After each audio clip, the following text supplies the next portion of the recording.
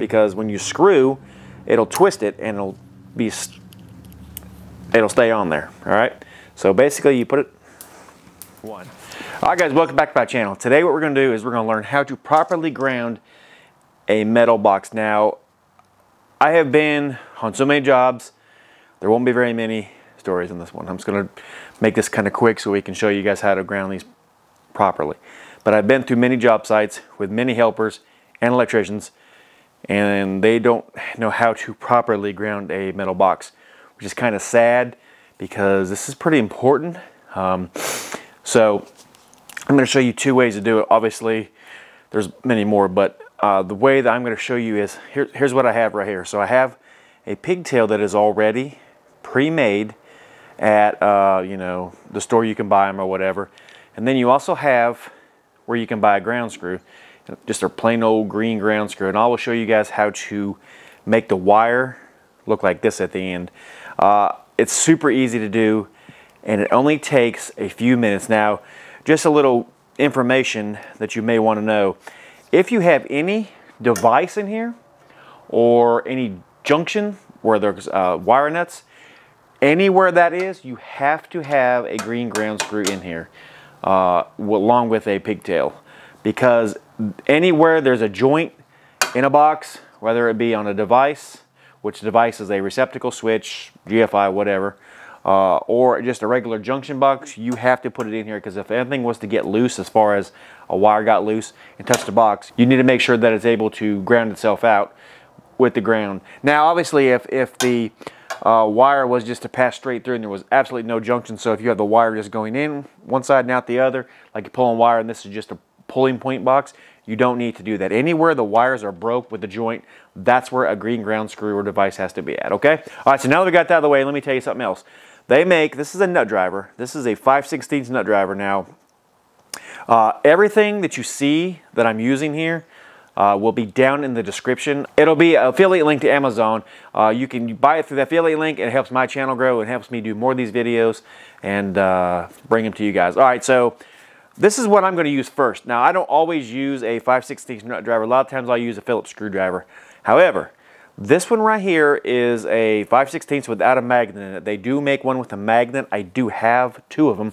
One of them is at my work, and the other one apparently grew legs and walked off. But usually, when I had the magnet in there, I could put the screw in there and it wouldn't fall out. So obviously, since there's no magnet, you know. All right, so if you come to a box like this, and I did this purposely so you guys can see. All right, now first of all, I am in a lot of electrical groups on Facebook, and I see that people always bash people for using drywall screws to use metal boxes up against a wood stud. All right, as far as I know, and correct me if I am wrong, there is no code against using drywall screws to mount a box to a wooden wall. As far as I know, I've never seen it. If you have wood screws, so be it. Do what you gotta do. Now, on a wood stud like this, you can really go ahead and just screw it in there to the wood, and everything is, you know, okay, should go right in. So if you try to put it in and it doesn't go in, chances of stripping that out is pretty good. So what you probably should do, and what I would recommend, is you're probably going to have your tools with you at, you know, most boxes and such. Just take the another wood screw, or drywall screw rather, and screw it right through there so it makes a channel, kind of like you're pre-drilling a hole for, you know, countersinking something. And I'll show you that here in just a second. So before we go any further, I need to show you. Now, this is the same box I got here, basically, okay? If you look at this box right here, there's all kinds of holes in the back of it. You know, you got that hole, these holes, and these holes. These holes. And then on this is a deeper box, as you can see the difference. Basically the same hole lineup. So on this box right here, there is one hole that is a little smaller, as you guys can see, I hope. And it's that one right there. Now that one is threaded. See if you can see the threads in the back. See how you can kind of see the threads? That is where your green ground screw goes. It does not go through here. You cannot legally screw a screw here and wrap a ground wire around it. Now, I've seen so many people do that, and it leads me to believe that one of two things when they do that, all right? Now, I'm not talking about at people's homes. I'm talking about on job sites. if they do that, it means one of two things for me. They're too lazy to go get a ground screw, or they just don't have one. Or I guess it could be three things, and they just don't know the code and they just think whatever. But that is where that needs to happen. When you're on a commercial job site and you have to mount a box, let's say you have to mount it on the back of a whatever, all right? So if you're going to mount it like this, I wouldn't do that, all right? Because on a commercial job site, let's say this was a metal stud. Well, if you're screwing right here, then you put your ground screw right there, and now you're in a pickle, because you really, I mean, you can still do it with the, you know, metal studs are pretty easy. You can just run another screw in there and then run it back out and do your hole like that. But if you were just to turn your box like so, well, now you have it wide open to put the green ground screw in. So you leave it open. So make sure that if you are on a commercial job site and you have to put it on the wall or what have you, make sure that you leave your ground off that way. Now, those boxes kind of suck. I'm not going to lie. So what I'm doing is I'm showing you guys these boxes because those boxes suck. All right, they make a better box, which is this one here. They make them in shallow also, but I don't know if you can see or not, but the ground is actually raised up. So it does not matter where in the crap you put that, because it is raised up off the back. Your ground screw will stick through, which I'll show you here in a second. And you have no worries putting it any way you want to. You can put it flat on a 2x6 or whatever, and that ground is fine. They also include another screw hole for the ground too, in case this one screws up. See what I did there?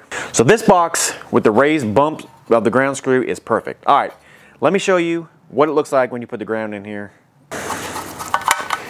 Now obviously there's no ground wire on it. We'll get to that later. But you see,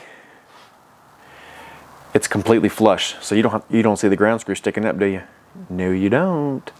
All right, I'm not trying to make this video, you know, a 60-minute video, because this is pretty cut and dry stuff. But regardless, I'm going to show you guys now how to ground this, and I'm going to show you, if you have this screw, what to do with it and how to get it the correct way, rather. All right, so like I mentioned before, what we're going to do is we're going to show you how to fix this. Now, like I mentioned before, you can probably put the ground screw in there, but this is just as easy. And drywall screws pretty much are on every job site for the most part. All right, you just run it in there, run it back out. This is if you're using a stud, obviously. And if you can actually use these on a metal stud also. They will go through. I recommend using a tip similar to this, so you can just slide it up, and you know, you don't have to fight trying to hold your screw in there. All right, so if you come and you have just one of these screws like this, you know, like I mentioned before, the easiest way to do this is just get you a piece of green wire and take a pair of strippers. You want to strip a little bit more than normal. You strip that off like it. Now these are the dual strippers that I use, the made by Klein. They're excellent. Obviously an Amazon link is down below. What you need to do, now this is, you can just bend the hook. A lot of people do that, but I'm going to show you a little better way, I think. So these holes right here, I think I've told you before in many videos, that is how you bend your hooks. So what you need to do is put it in there, all right? So you just put it right through the hole, and you want to, let's say you bend it this way, all right? And then you come up just a little bit. So you bend it right here, you want to come up just a little bit, and then you want to kind of twist, take your pliers out, or your strippers, and twist. Now that gives you a back bend on it, so when you go to spin it, it doesn't come off as easy, because just a regular hook, well, it has a tendency to ride up, where if you bend it, you know, in an angle, it will stay on there a lot easier. So let's see. All right, so having said all that, now this screwdriver is one of my new favorites. This is what I'm going to use. I'm not going to use a nut driver on this, but basically what this thing right here does is you push this button down and you can extend it. All right, pull it up and you can shorten it. So it goes pretty long, as you see. So, all right, and then when you want to switch it to Phillips, you just take it out, pull it up, push it down, and then you got everything you need. All right, so how do you put this on without this wire backing out? So basically, if this was in a box, you want to make sure that the hook is to your right. So basically, you take it and you just slide it over the screw like that. Let me show you. Screw in now, and we're going to put the wire on here, and we are going to just screw her down, and we'll tighten it up. All right, so what you got here now is you have your ground, and then you have your main ground, your bonder ground. Actually, this is what's going to bond your ground to this box. All right, you never want to take this ground right here ever.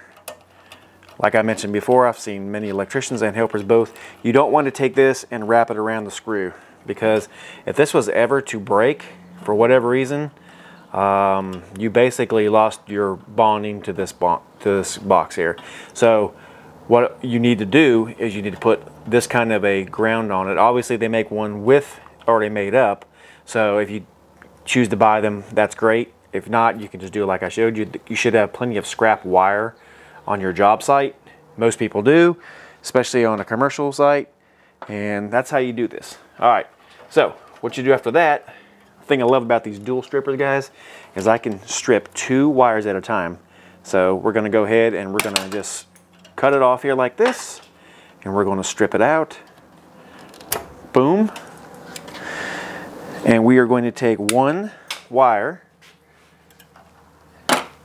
and we are going to twist these together. Always twist, do not do half-ass, and just put the wire nut on it and let the wires twist it. Always make sure you twist your wires. That is the perfect joint, of course. We're gonna put a wire nut on it.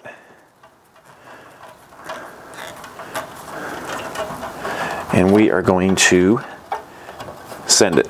And there you are. That is the correct way to bond a box.